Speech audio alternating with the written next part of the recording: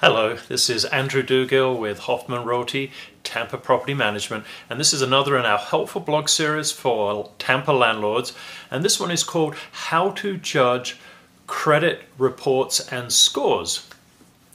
Now, a credit report can tell you a lot about a potential tenant's attitude towards paying their bills. Usually this is in the form of a credit score, but a credit report can tell you a lot more than just their credit score. These are three things that we recommend that you judge in a credit report. The first thing you'll want to judge is, are they who they say they are? Now, identity theft is on the rise, so you'll want to see if you can cross-reference their name and address and date of birth on their government-issued ID against their credit report. So you'll want to see in their credit report that you have a match on the address, that the name matches up to the social security number they gave, and that the date of births match. These are very important identification elements, and this is where a credit report can really help you.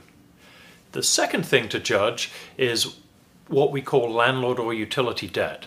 A credit report will list delinquent or collection accounts, and if any of those are from past landlords, it's really not a good sign. If past behavior is an indication of future behavior, if they have landlords they haven't paid in the past, you could be next.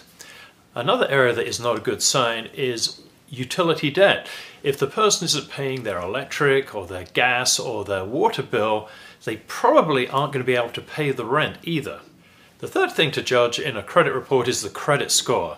Certainly credit scores are not a perfect measure.